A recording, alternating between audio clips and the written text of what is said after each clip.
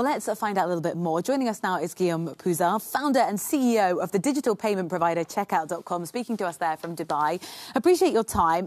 Explain to us, what have you seen in the impact of how our spending, our consumer habits have changed as we've had these rolling lockdowns throughout Europe?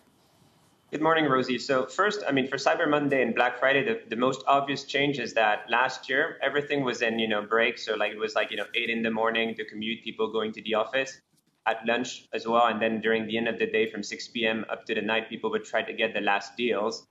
This year, we're seeing from early mornings during the day, it's a steady amount of transactions. So instead of working in peaks, customers are just basically buying throughout the day.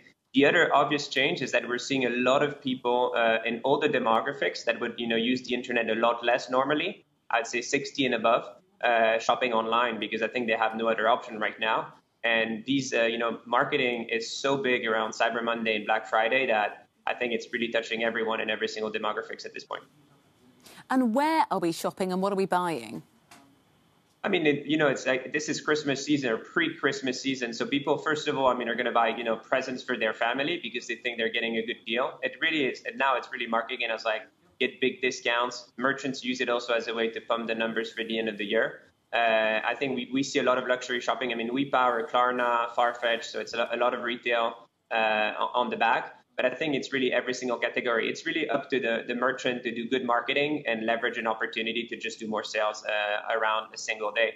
To just give an idea, for us, it's 250% growth over last year and 700% growth over the year before. So clearly, I think, the U.S. has, the U.S. strategy has impacted on European merchants as well. To what extent do you think we are going to see a significant shift in consumers' behaviour going forward? As a result of the pandemic, lots of people are saying, this has really accelerated the shift from shopping in stores to just clicking online. Do you think that's been sort of solidified now?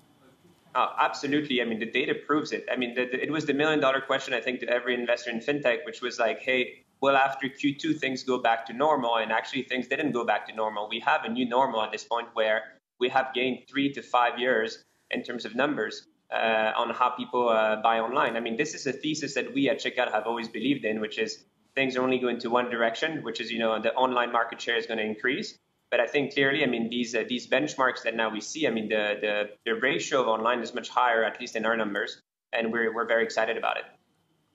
To what extent does this pose a real challenge? If you're a small, local, independent business that don't really have a fully functioning website, what options are there for you to say, well, people aren't literally able to walk into my store right now, I've got to get online? How difficult is that process? I think it's not that difficult. It's, everyone has to think about their digital strategy. Clearly, you could go on platforms like Amazon that are going to give you an immediate access to selling online, and you can get access to, obviously, all their users and shoppers. But I think we need to look into things into perspective. Shopify has made it really easy to go online and open a store. I think also the other point to consider, and I think this is really important, is that offline, the offline experience, walking into a store is not going to change. It's going to change, but it's not going to disappear. I'm sorry. And what I mean by not disappear is that stores are going to stay there, but it's more about touching, experiencing. And you're going to have models like, delivery at home, where you pay online for something that you touch, offline. And I think there will be a convergence between offline and online. I'm an optimistic. Thank you very much for speaking to us. Guillaume Pousaz, founder and CEO of the digital payment provider Checkout.com. Thank you, Rosie.